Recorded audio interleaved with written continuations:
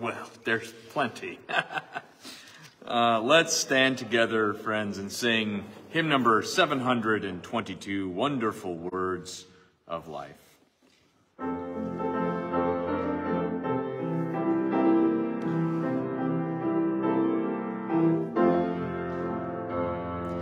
Sing them over again to me, wonderful words of life. Let me more of their beauty see, wonderful words of life. Words of life and beauty, teach me faith and duty. Beautiful words, wonderful words, wonderful words of life. Beautiful words, wonderful words, wonderful words of life. Christ the Blessed One gives to all wonderful words of life. Sinner, list to the loving call, wonderful words of life. All so freely given, wooing us to heaven. Beautiful words, wonderful words, wonderful words of life. Beautiful words, wonderful words, wonderful words of life. Sweetly echo the gospel call, wonderful words of life. Offer pardon and peace to all, wonderful words of life. Jesus, only Savior, sanctify forever. Beautiful words, wonderful words, wonderful words of life. Beautiful words, wonderful words, wonderful words of life. Amen. Our text this afternoon is John's Gospel, chapter 6, and verses 22 to 34. John 6, 22 to 34. The apostle writes, On the following day, when the people who were standing on the other side of the sea saw that there was no other boat there except that one which his disciples had entered, and that Jesus had not entered the boat with his disciples, but his disciples had gone away alone, however, other boats came from Tiberias, near the place where they ate bread after the Lord had given thanks. When the people therefore saw that Jesus was not there, nor his disciples, they also got into boats and came to Capernaum seeking Jesus. And when they found him on the other side of the sea, they said to him, Rabbi, when did you come here? And Jesus answered them and said, Most assuredly I say to you, you seek me not because you saw the signs, but because you ate of the loaves and were filled. Do not labor for the food which perishes, but for the food which endures to eternal life, which the Son of Man will give you, because God the Father has set his seal on him. Then they said to him, What shall we do that we may work the works of God? Jesus answered and said to them, This is the work of God, that you believe in him whom he sent. Therefore they said to him, What sign will you perform then, that we may see it and believe you? What work will you do? Our fathers ate the manna in the desert, as it is written, He gave them bread from heaven to eat. Then Jesus said to them, most assuredly I say to you, Moses did not give you the bread from heaven, but my Father gives you the true bread from heaven. For the bread of God is he who comes down from heaven and gives life to the world. Then they said to him, Lord, give us this bread always. This is the word of the Lord. You may be seated.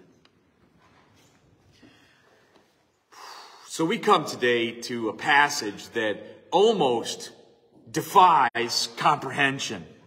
One in which we see the truly irrational and spiritually blind nature of unbelief. We would do very well to pay attention to it. Our text picks up the morning after Jesus had fed this massive crowd of 5,000 men, plus women and children, in this incredibly amazing way, a miraculous way, by taking the 5 loaves of bread and 2 small fish that Andrew finds a boy carrying in a basket. And Andrew brings the boy to Jesus. And Jesus, in front of this massive crowd, all of whom are paying attention to him, he takes the bread and gives thanks and breaks it and breaks the fish, and they just start multiplying. And the disciples take these fish and this bread and they give it to the whole crowd, so much so that everyone who was hungry could eat to their heart's content. They were completely full. So full even that extra pieces were gathered up. There were 12 extra baskets. There was just one basket originally. One basket. 5 little loaves of bread and 2 small fish, enough for 50 fish sandwiches total, if everyone had a little tiny piece of fish on it. And Jesus does this sign in front of all of them. And the people were so impressed by what Christ had done. What did they want to do? They wanted to make him king by force. Of course they would want to make him king by force. Who doesn't want a king who can provide for you? That's the kind of king we all want, a king who's able to provide. They want to make him king by force, but he withdraws from the crowd. He sends his disciples alone in a boat by themselves across the Sea of Galilee. While he goes up on the mountain to pray, he dismisses the crowd. The whole crowd sees the disciples leave without Jesus. They even see the direction that the boat is going in, toward Capernaum. They all leave. They come back the next morning, because where's the last place that they saw Jesus? Same place where he was before. That's where they thought he was going to be. Little did they know, Jesus crosses the sea by walking on the water. Learned about that last week. Jesus tread foot on the waves. And he met with the disciples who were wrestling against this terrible storm that had arisen. They were terrified when they saw this figure on the water walking by them, until they heard his voice. When they heard the voice of their shepherd, they welcomed him into the boat. And the text says immediately they were at the land to which they were going. The boat got there. And that's where we left off. That's where our passage picks up today. This crowd that had eaten the miraculous supper the evening before came back to see Jesus at the mountain the next morning, surely hoping that multiplied eggs and French toast would be waiting for them. Of course. But when they got there, Jesus was gone. The people investigated where he could have gone. It says in verse 22, the next day the crowd that stood on the other side of the sea, the side which Jesus and the disciples had come from, they saw that there was no other small boat there except one, and that Jesus had not entered with his disciples into the boat, but that his disciples had gone away alone. So these people were paying attention to what the disciples were doing, what Jesus was doing. They saw him send them off. They left without him. So they do this investigation. Well, the last time we were here, there was one small boat. That's the boat that's still here. So Jesus didn't get into that one. And surely he didn't take a giant boat himself. He would need a whole crew to man one of those. So where did he go? And all these other boats started coming around, and the people who were there, this crowd, they decided, we're just going to go in the direction that the disciples went in, because surely where the disciples were would be where Jesus would be. He must catch up to them at some point. So they get into these boats. You know, I was thinking about this. There either was just a fraction of the crowd who was there before who got into the boats, because we're talking 5,000 men were there before, plus women and children. So there was either just a fraction who got into these boats to go across the water, or there was a lot of boats that were there. I think probably the first one is what occurred. I don't foresee 20,000 people crossing the Sea of Galilee on boats. But it's still called a crowd. And it was a crowd of people who were there the night before, the day before, and the night before.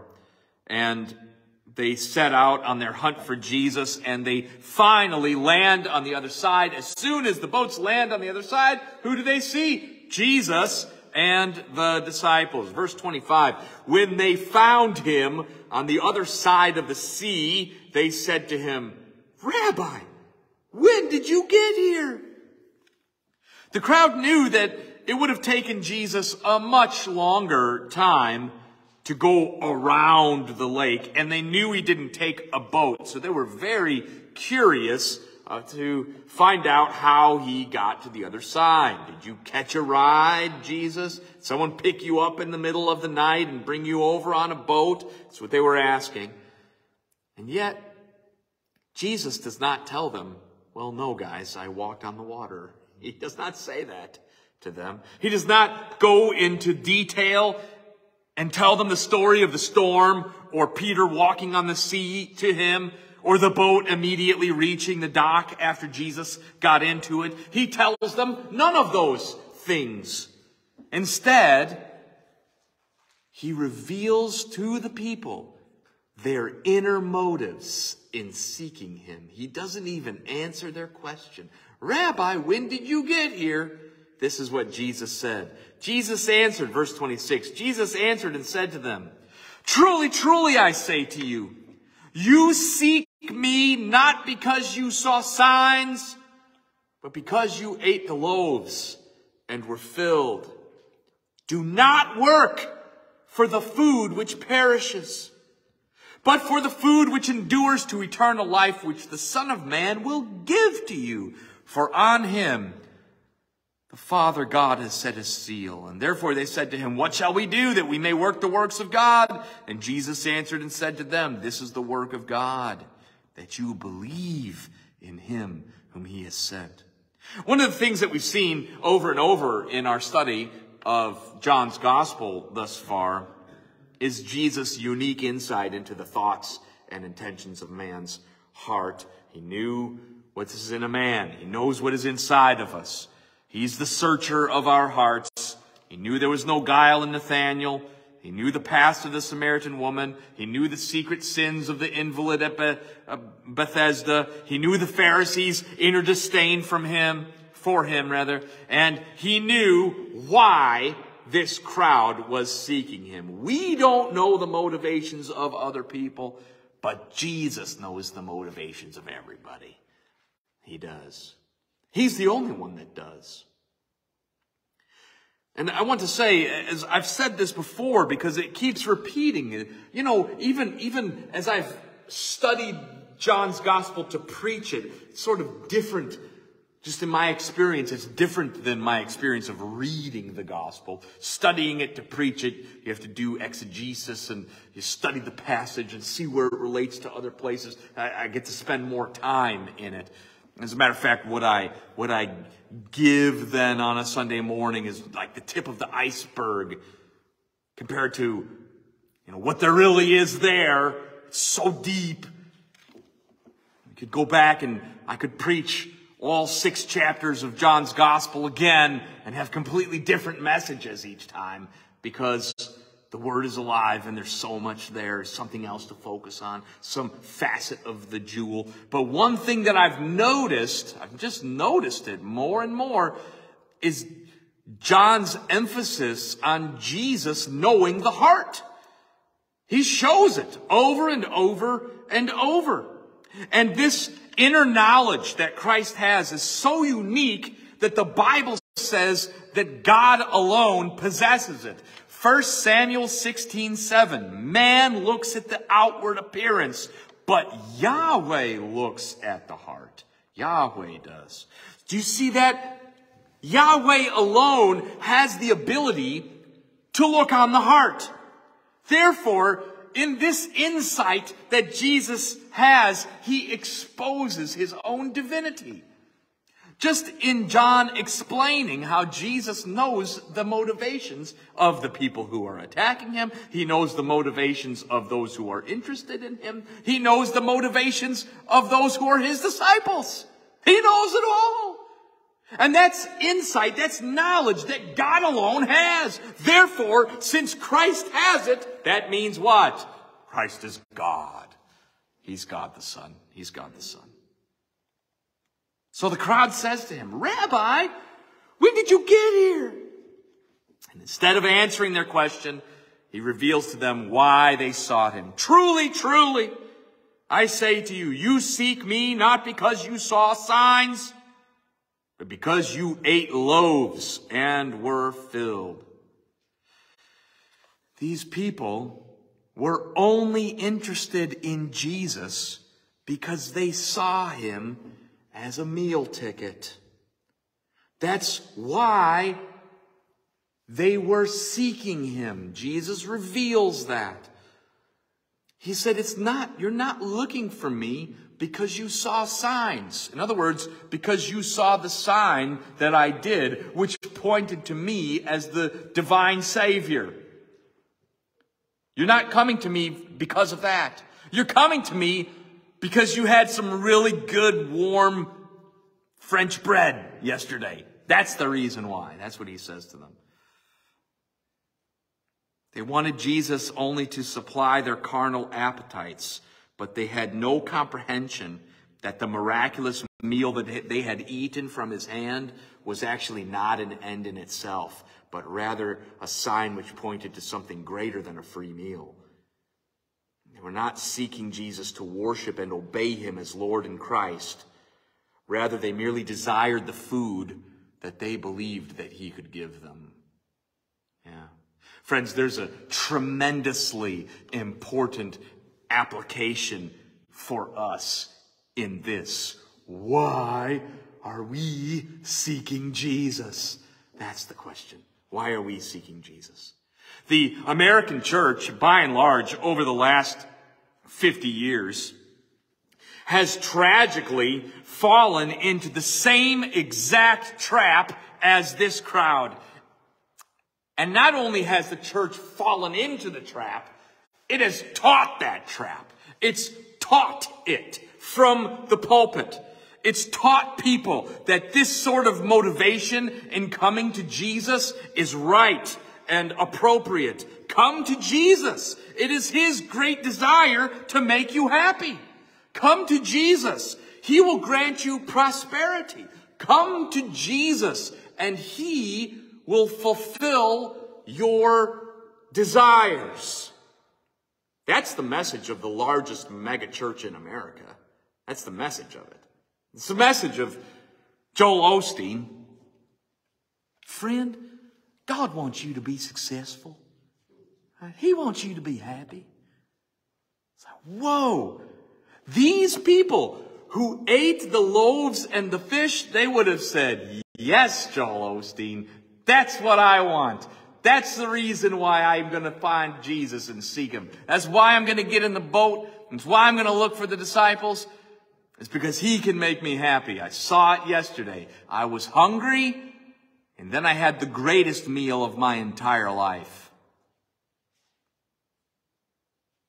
I think you can probably bet on it that that was a pretty good fish and bread that Jesus made.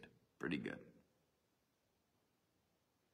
Why is Joel Osteen's church the largest church in America?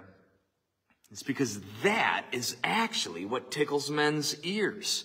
But it's not only in prosperity type churches where you find such ideas. It's not only there.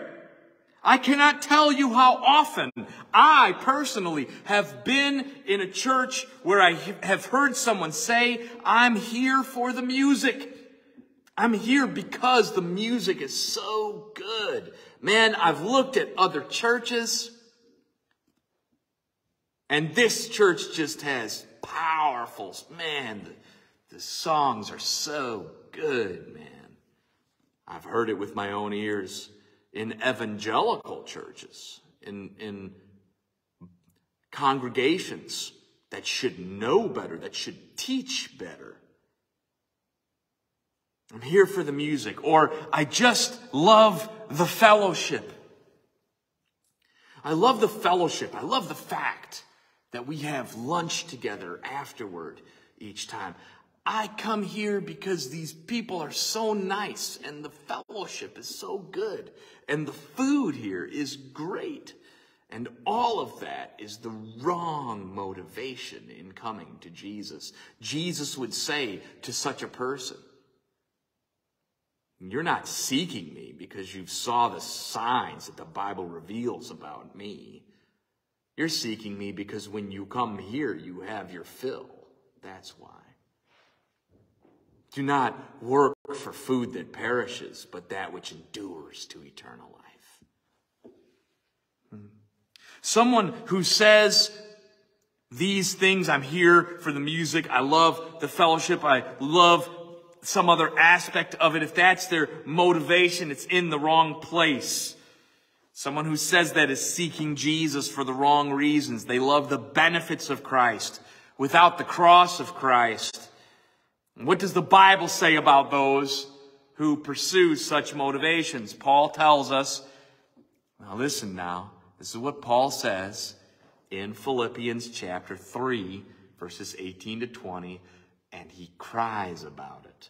There's not much that makes the Apostle Paul shed tears, all right? The Apostle Paul is a pretty tough guy. He's gone through a lot. Even his whippings don't make him shed tears. But there is something that makes him shed tears. Here it is. You ready? For many of whom I have often told you and now tell you, even with tears, walk as enemies of the cross of Christ, whose end is destruction. Listen now.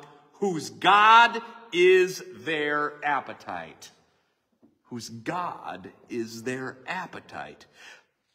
That's actually a form of idolatry. Their God is their stomach, their food. Paul goes on, whose glory is in their shame, who sets their minds on earthly things. And that makes Paul shed tears. For those who live as enemies of the cross of Christ, and instead whose motivation is only on the temporal benefits of Christ. And he says, for our citizenship is in heaven, from which we eagerly await a Savior, the Lord Jesus Christ. Do you see how in Philippians 3 then Paul juxtaposes those whose God is their belly with those who eagerly await a Savior, the Lord Jesus Christ? Which one are you seeking after? The fulfillment of carnal desire or a Savior from heaven, the Lord Jesus Christ? Something for all of us to consider. to examine ourselves, to see if we are truly in the faith, what our motivation really is. Very well. So after Jesus then diagnoses this very serious problem with the motivation of the crowd, he then gives them the cure for it. And this is the cure. Do not work for the food which perishes, but for the food which endures to eternal life, which the Son of Man will give to you. For on him God has set his seal. The Father God has set his seal. Okay, so Jesus now begins this new section of John chapter 6, a discourse on true spiritual food. We're going to be talking about this for at least the next couple of weeks, Lord willing. And he explains the foolishness of striving after temporal benefits instead of seeking eternal life in him. He says, do not work for food that perishes. Of course, he's not telling these people to quit their jobs or not provide for their families. That's not what Jesus is saying. When he says, do not work for food that perishes, he's not saying, well, you can live as a vagabond now. I'm freeing you from your jobs. No. What he's saying is this, that the focus and strength of our labors should be on eternal things, on eternity. That should be the focus of our labor. That should be the strength of our labor. That should be what we are constantly focused on. Eternity. Eternity and the things of eternal importance. And I've heard this saying, oh, he's so heavenly minded, he's no earthly good. But you know what I've never seen? I've actually never seen a person who's so heavenly minded that they're no earthly good. I've never seen that. I don't think that there is such a thing as a person who is so heavenly minded that they're no earthly good. As a matter of fact, the only thing I've ever seen is a person who is so earthly minded that they do no heavenly good. All right? That's what I've seen from the world anyway. When a person is heavenly minded, when they are seeking eternal benefit in Christ, when they're seeking to do the Lord's will, by necessity then, they automatically do earthly good to others. That's automatic. That's just automatic. That's what follows from loving God. It's actually the necessary consequence of following God, of seeking the Lord. It's the necessary consequence. When we seek the Lord, then we will love our neighbor. We will serve our neighbor. We will help them. We will do good to them. Because we love God. Because we're seeking him. That's the reason why Jesus says what he says in Matthew chapter 6. That wonderful passage where he says, do not worry about what you will eat or about what you will drink or your clothes, what you will wear. For the pagans run after these things. What does it mean, the pagans run after these things? It means that they're striving for them. They're working for them. They want that. I want the next toy. I want better food. I want better clothes. I'm focusing all my energy on pursuing earthly things. The pagans run after these things, Jesus says. And your heavenly Father knows that you need them. You need clothes and you need food. Your heavenly Father knows it. But seek first his kingdom and his righteousness, and all of these things will be added unto you. For do not worry about tomorrow, for tomorrow has enough worries of its own. That's the sentiment that Jesus says in the Sermon on the Mount, is what he's telling these people right here. It's the same thing. It's the same thing. He's saying, you're seeking after me for the wrong reasons. You're coming after me because You think I'm going to give you another meal. No, no, no. The pagans run after those things. Seek the kingdom of heaven. Seek first God's kingdom and his righteousness, and you'll be taken care of. Our utmost earnestness must be employed in seeking salvation and not in seeking the vainglorious things of this world. Even the pagan orator Demosthenes said this, I am not so ill a merchant as to trade eternal things for temporal things. That's Demosthenes.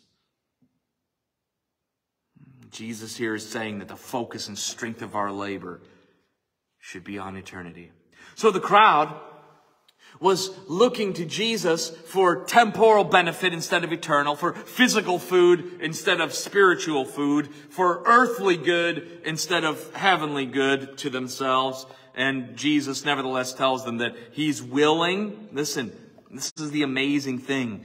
Look at the passage again.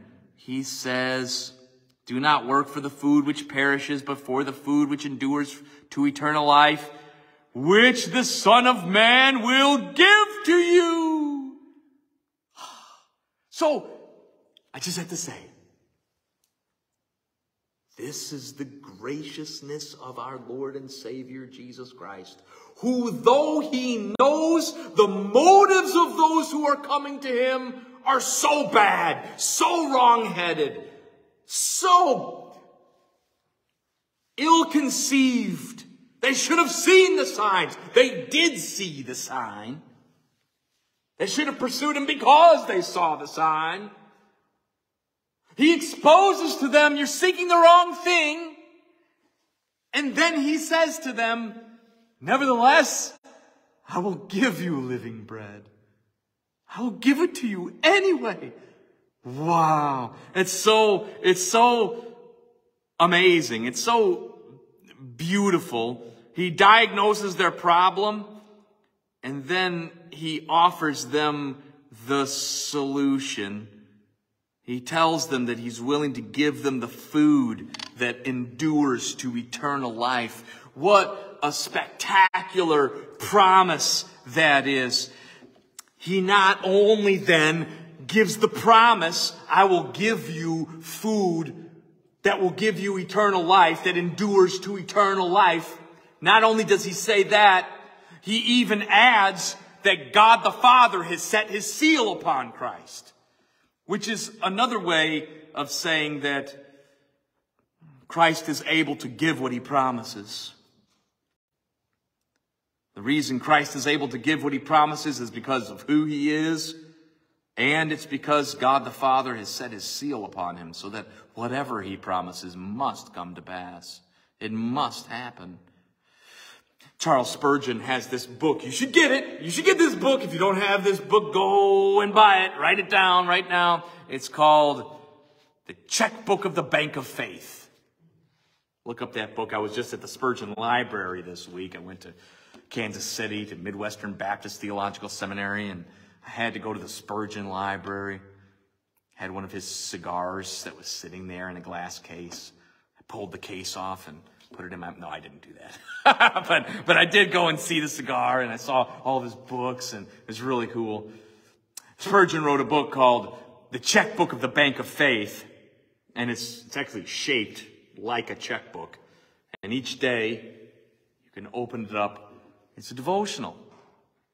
Each day contains a promise from God, a promise. And then he gives a little devotional on the promise. And he calls it the checkbook of the bank of faith because each one of those promises we can take to the bank. We can take it to the bank. God's promises never bounce. He always fulfills them. Always. When Jesus says, I'm able to give you this living bread, this living water, God has set his seal upon me. It's the proof that he is able to fulfill what he promises us. Hallelujah! We can stand on that. In the moment of our death, we can stand on the promises of Christ and have no fear because he will always do what he says, what he promises. He is able to give eternal life to those who eat of his bread. So the crowd says to him, what must we do to do the works of God? Jesus says, do the work for that which is eternal. So they say, okay, then what is it? What must we do to do the works of God? This is a great question. In essence, they were asking, what must we do to be saved? And here is Christ's answer to them. Jesus answered and said to them, this is the work of God, that you believe in him whom he has sent. Wow, that's so good. I could probably just spend a whole nother sermon talking about verse 29. This is the work of God, that you believe in him whom he has sent. This is the work of God. This lies at the threshold of all acceptable obedience. One commentator says, being not only the prerequisite to it, but the proper spring of it. In that sense, it is the work of works, emphatically put here, the work of God. What does that mean? Everything else springs out of this, to believe in the one whom he has sent. From that comes every other acceptable work that we might do for God. The only way to ever do anything which is pleasing to God is to do it by faith in Christ. Without faith, it is impossible to please God. This is the reason why we can say all of the so-called good works of the world, any kind of good work that the world does, is what Jonathan Edwards called bad good works. Bad good works. Relative good works. It's not that there is no such thing as doing something better than how I could have done it. There is that, of course. It's better to help a lady across the street than push her into traffic. All right? It's better to do that. Yet, if it is not done in faith, it is a bad good work. Because the only acceptable works are those done in faith. Faith is the main and principal work, says John Gill, and which is well-pleasing in his sight, without which it is impossible to please him, and without which no work whatever is a good work. In other words, nothing is a good work unless it is done by faith in Christ. And this is the operation of God, which he himself works in men. It is not of themselves. It is the pure gift of God, that you believe in him whom he hath sent. There are other works which are well-pleasing to God when rightly performed, but faith is the quote-unquote chief work, and others are only acceptable when done in the faith of Christ. This is the principle, purely God's work. It is an act, or as it is exercised under the influence of divine grace, it is man's act that you believe. It's the object of Christ, as sent by the Father, as the mediator between God and men, as appointed by him to be the Savior and Redeemer, and believing in Christ is believing in the God that sent him. The Jews reduce all 613 precepts of the law, for so many say there are to this one, the just shall live by faith, Habakkuk 2:4. So then, is faith a work that we do? This is a good question. Is faith a work? We would say yes, except for this one thing. It is not a work that comes from within us. It is the gift of God. This faith itself is the work of God within us.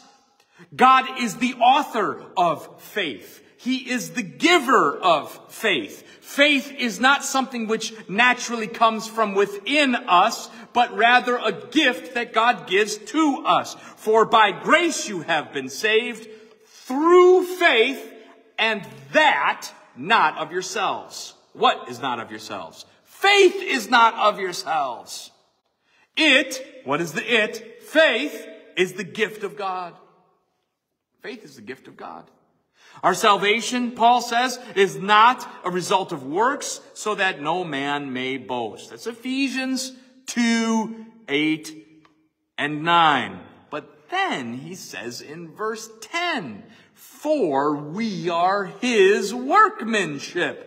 What does that mean? We are his workmanship. It means that God knitted me together in my mother's womb. I'm his creation. He imbued me with life. He breathed into my nostrils the breath of life. I'm the product of his workmanship, not only physically, but ultimately spiritually and in the new birth. That also is his workmanship. We are his workmanship, Paul says. It's a gift. This faith which leads to our salvation is a gift. Verse 10, for we are his workmanship, created in Christ Jesus for what? For good works, which God prepared beforehand so that we would walk in them. So we see that through the gift of faith comes the good works which God prepares for us to do. Therefore, Jesus tells the crowd that the work of God is to believe in him. It's to believe in him. They cannot do it. They cannot do this, what Jesus says. They cannot do this work of God in believing in him. Why? Because they're blind. They're blind to it. They don't see it. They don't see their necessity of him. They see their necessity of food that comes from him, but they don't see their necessity of him. Unless the Holy Spirit works in their heart and takes out the heart of stone, they cannot see it. They cannot believe. Believe, he says. And so what do the people say in reply? Look at verses 30 to 34. This is so insane. So they said to him, what then do you do for a sign? Okay, I'm sorry I had to read it like that. What then do you do for a sign, that we may see and believe you? What work do you perform? Our fathers ate the manna in the wilderness, as it is written, he gave them bread out of heaven to eat. Jesus said to them, truly, truly, I say to you, that it is not Moses who has given you the bread out of heaven, but it is my Father who gives you the true bread out of heaven. For the bread of God is that which comes down out of heaven and gives life to the world.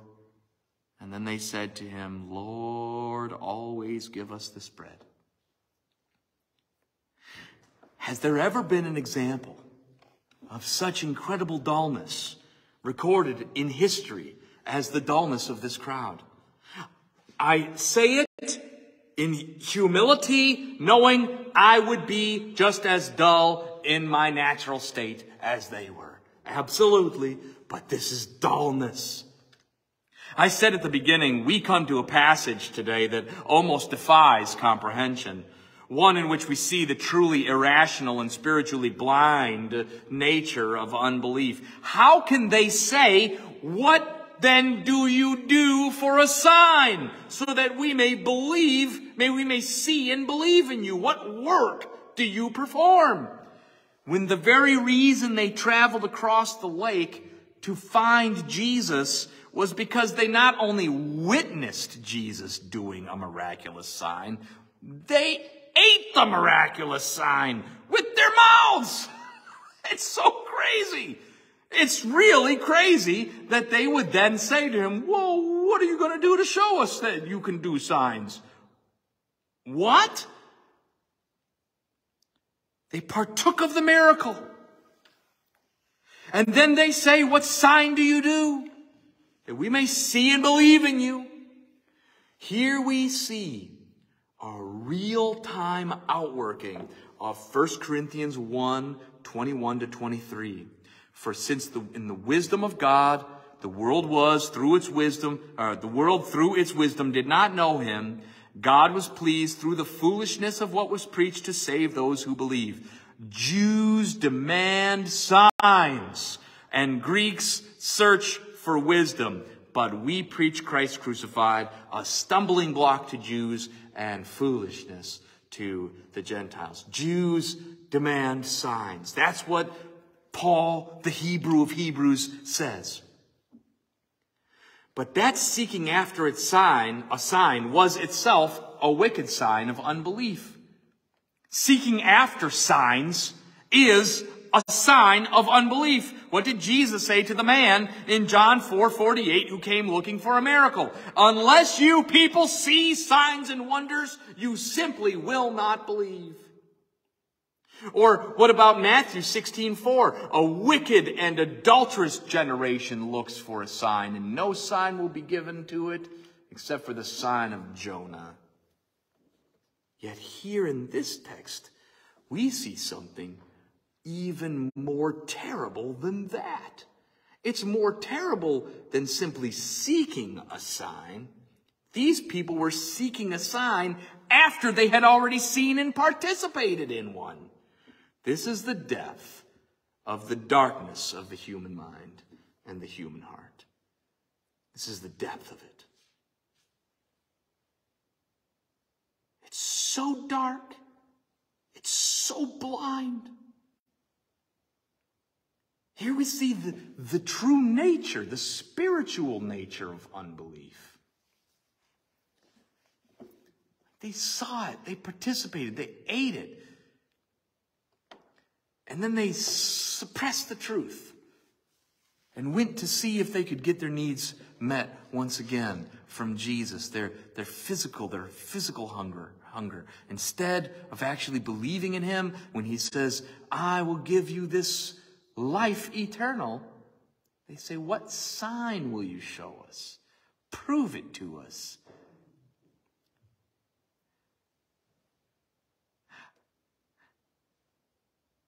I have to think that what they're trying to do there is manipulate Jesus. They're manipulating him. It's kind of a similar request to what Herod said to Jesus when Jesus was on trial. Show me a magic trick. Show me, Jesus. What thing will you do? Show me a miraculous sign. Do it. Like that. Herod wanted to use Jesus. What did Jesus do? He stayed silent. He did not give him what he wanted. Oh, Jesus, you say these things are signs, huh? Well, I'm pretty hungry. And Moses gave us bread from heaven. So if you want to prove yourself and what you said is true, why don't you do what you did yesterday? Do it again. That's what they're saying. That's what they're saying to him. This is the depth of the darkness of the human mind and heart. It is what Abraham said to the rich man in hell when he told him that if his brothers did not believe Moses, they would not believe even if someone was raised from the dead. Even if Jesus in that very moment gave in to the request from the crowd and multiplied more bread and fish for them to eat, the very next day they would say the same thing to him. Oh, what are you going to do today now, Lord? Let me see what other sign you're going to do now. They try to use Jesus as a cosmic genie, as a slot machine. Get what they can out of him, whatever temporal, fleshly desire, carnal desire.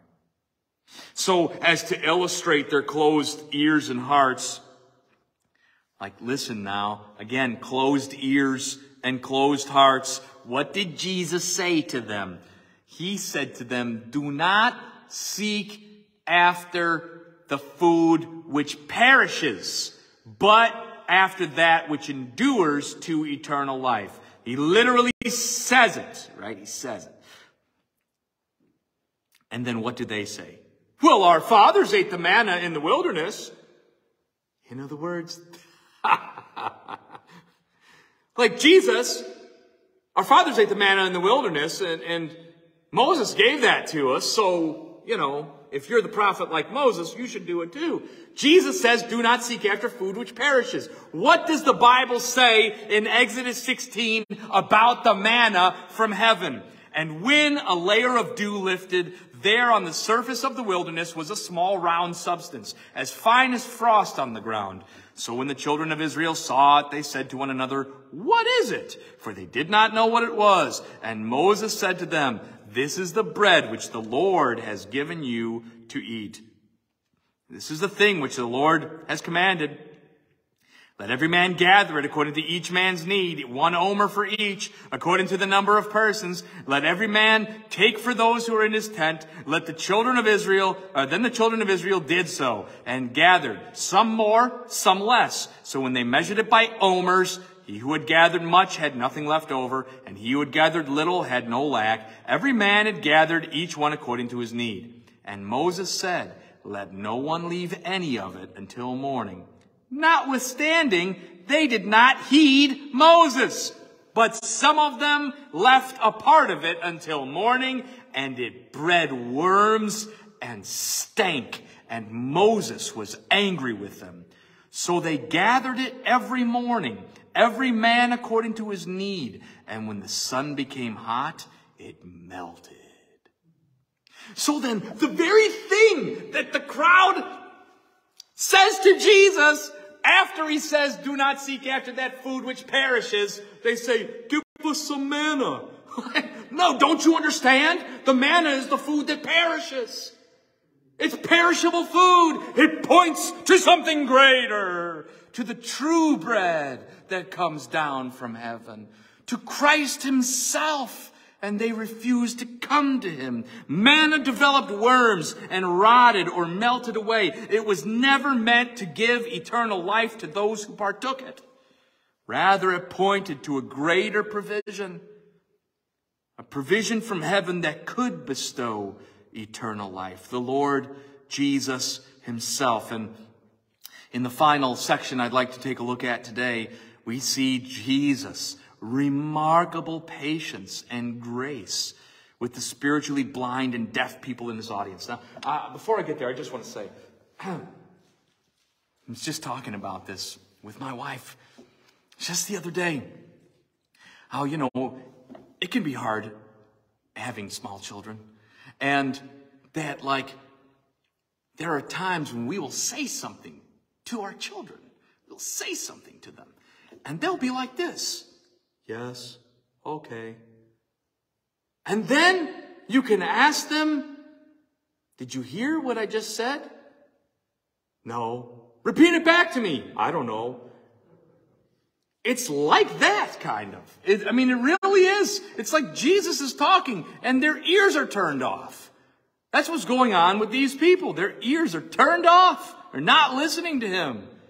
I know as a parent, and as a fallen, sinful human being, I know how frustrating that can be when I'm saying something very important and my children aren't listening to me. Right? I know how frustrating that can be. There's a temptation to get angry about it. Listen! Open your ears! Listen to what I'm saying! I'm trying to tell you what's good for you. Listen to it. But Jesus doesn't do that. His patience is... It's Jesus. He's perfect. He exhibits the fruit of love, joy, peace, patience, kindness, goodness, faithfulness, gentleness, self-control in its fullest measure for each of them. Of all of those things, he has patience in its most ripe sense, its perfect sense. And we see his patience with them. Like once they say, Moses gave us food from heaven, he could have been like, you don't listen, get away from me. But he doesn't.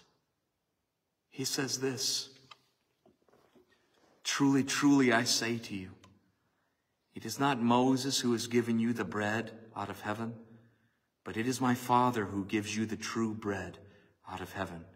For the bread of God is that which comes down out of heaven and gives life to the world. Oh, that they would just listen. What did the people say? Then they said to him, Lord, always give us this bread. And friends, Jesus is the true bread from heaven. He alone is able to give life to the world. His works are signs which point to his identity, and through those, they were given to show us who he is. And though those people did not still grasp this reality, even without grasping the reality of Jesus' words, they still called out to him, Lord, give us this bread. Give us this bread. They did not even know what they were asking. They didn't know. They're like a blind baby crying out, Lord, give us this bread. Give it to us always. They did not know what they were asking, but they heard Jesus' offer of life truly in the same way that the Samaritan woman, when Jesus said to her, if you would ask me, I would give you living water. What did she say to him? Sir, give me this water. She called out to him, give me this water. These poor blind people called out to him, give us this bread always.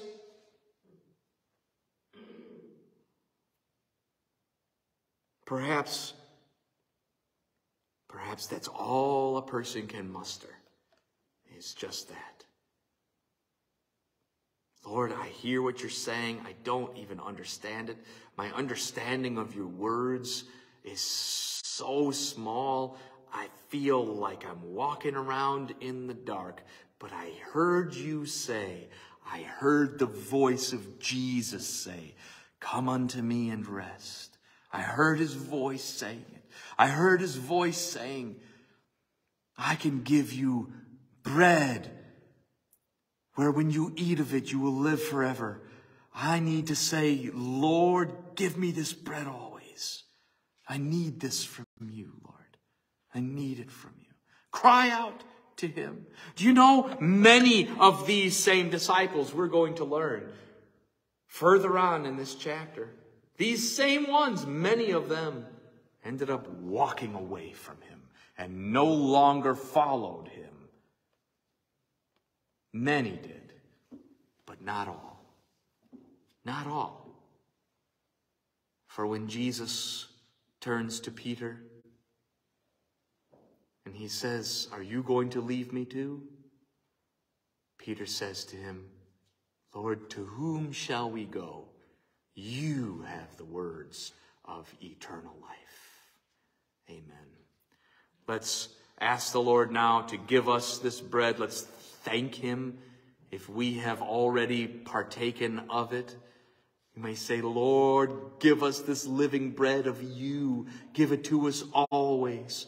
Though they did not know what they were asking for, as believers who are redeemed in Christ, we do know what we are asking for. When we say, Lord, give us this bread, what we're saying is, Lord, give us yourself. Give us yourself always. Let's ask him to do so now. Oh, Lord Jesus, give us this bread always, the living bread and the living water. Oh, Lord, give it to us. Give us of yourself. We're so grateful to you that you have had so much patience with us.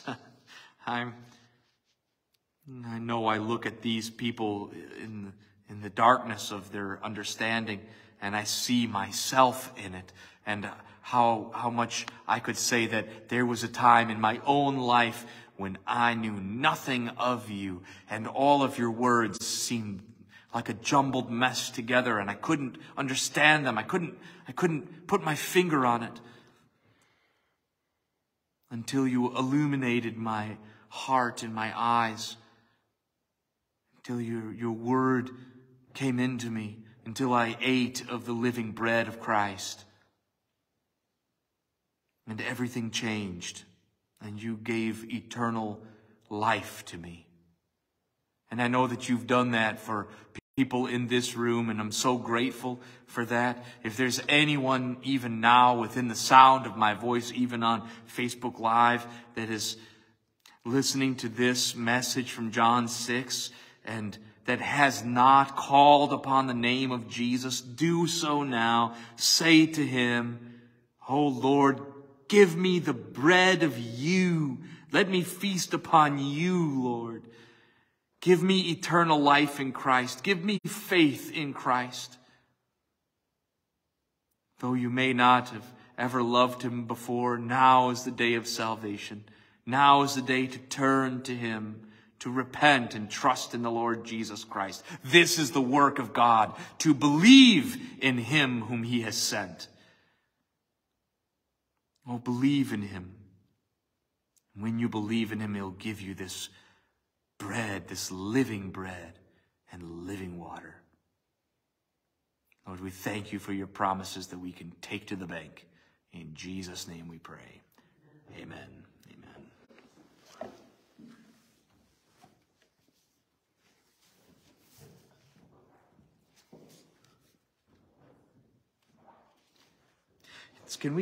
Can I change the song? I'd like to do 664. Is that all right?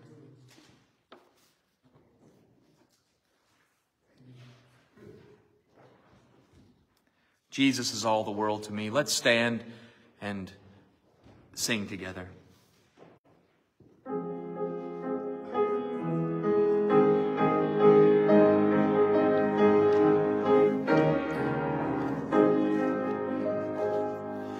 Jesus is all the world to me, my life, my joy, my all. He is my strength from day to day. Without him I would fall. When I am sad, to him I go. No other one can cheer me so. When I am sad, he makes me glad. He's my friend. Jesus is all the world to me, my friend in trial sore. I go to him for blessings, and he gives them more and more. He sends the sunshine and the rain. He sends the harvest golden grain. Sunshine and rain, harvests of grain. He's my friend. Jesus is all the world to me, and true to him I'll be. Oh, how could I this friend deny, when he's so true to me? Following him, I know I'm right. He watches over me day and night. Following him by day and night, he's my friend. Jesus is all the world to me. I want no better friend.